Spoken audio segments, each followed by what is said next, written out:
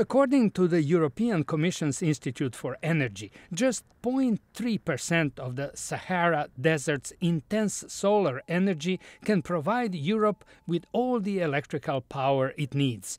A company called Noor Energy plans to capture some of it by building a solar plant similar to this Israeli one in Negev Desert using heliotropic mirrors. The technology, unlike photovoltaic cells, can generate energy even when the sky is overcast or at night.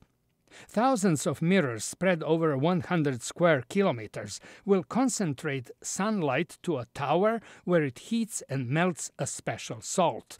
Kevin Sarah is the CEO of Noor Energy. So you can then store that heat very easily so you can continue producing electricity after the sun goes down. In a heat exchanger, the molten salt turns water into steam for turbines that turn electrical generators.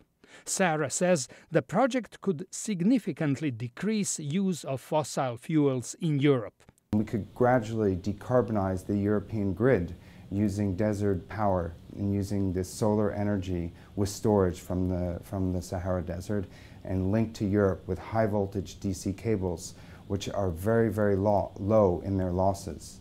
The cable link to Europe is another interesting part of the project.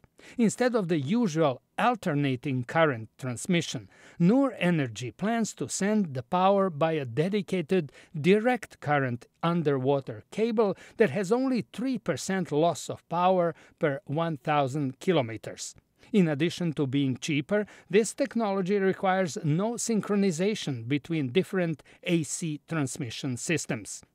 Recently, Tunisia held its second democratic parliamentary elections. Sarah says the solar energy project could contribute to the country's stability. A lot of this equipment can be manufactured by local Tunisian companies, and that will create employment and employment opportunities for the Tunisian youth. The construction of the solar plant in southwestern Tunisia is expected to start by the end of 2016, with the first kilowatts being delivered by late 2018.